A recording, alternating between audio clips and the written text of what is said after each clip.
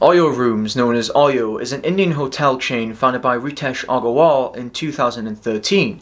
Since then, it has undergone rapid expansion and is now the world's third largest and fastest growing hospitality chain of leased and franchised hotels, homes and living spaces. Starting with just one hotel in 2013 in Gurgaon, a satellite city of Delhi, OYO now has a valuation of $10 billion. In July 2019, OYO announced that it had become the third largest hotel chain in the world based on the number of rooms. OYO's business model consists of renovating and rebranding budget hotels, applying a set of standards to drive occupancy while using its online booking platform and mobile app to fill the rooms. In 2017, it was announced that Softbank had invested $250 million. Recently, it announced a new $1.5 billion financing round, Series F, with Agarwal to invest $700 million. This follows a $1 billion funding round in September 2018.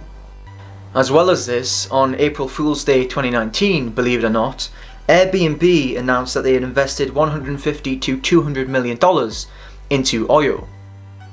In July 2019, it was announced that Agarwal will invest $2 billion to triple his stake in the Softbank-backed Indian lodging startup he established in his teens. Agarwal will buy shares from existing investors Lightspeed Venture Partners and Sequoia India, which will remain backers of the startup, the company said in a statement. The deal values OYO at about $10 billion and raises Agarwal's slice of the company to 30% from 10%. The entrepreneur wants support from banks and other financial partners for his deal, OYO said. He will carry out the transaction, which requires shareholder and regulatory approval, through an entity called RA Hospitality Holdings in the Cayman Islands, OYO said. While some startup founders and investors have cheered the move, it also raised some questions. What Agarwal seems to be doing is putting his existing shares as collateral to buy more shares. He is then putting those new shares to buy even more shares. As an industry source told TechCrunch, it's like getting a new credit card to pay for an older one. As well as this, OYO is also being on the receiving end of customer grievances about poor and faulty services. In addition to this, it was recently announced that an Indian regulator had ordered an investigation into allegations that Make My Trip Limited, which is a hotel booking service, gives special treatment to OYO on its platform, stifling competition in the industry. The Competition Commission of India, the CCI, said in an order dated the 28th of October 2019 that there is a prima facie case for investigation against Make My Trip and OYO for alleged violations of rules barring uncompetitive agreements between parties.